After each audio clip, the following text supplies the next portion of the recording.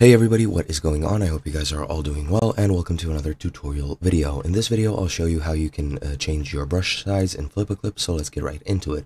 FlipaClip is a free application which you can use to create animations, either on mobile devices or on Windows 11 devices, and you can do a lot of cool things. You can create your own characters, you can draw on either a preset background or a blank background, you can create your own background, you can insert your own images and animate them, and there is just a lot of different options which you can use.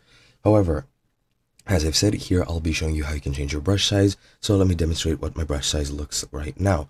As you can see, this is a stick figure I have created for another animation. And as you can see, well, it's currently white, but let me just change it back to black. The brush size is pretty much the same.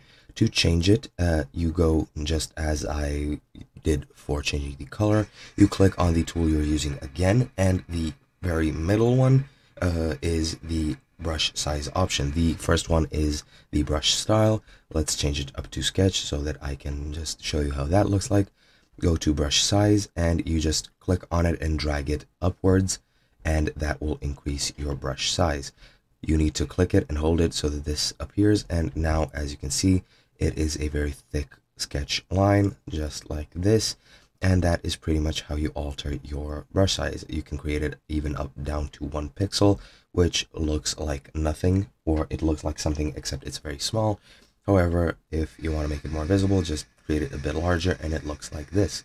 And that's all you have to do. Hope you guys enjoyed. I'll be seeing you guys next time.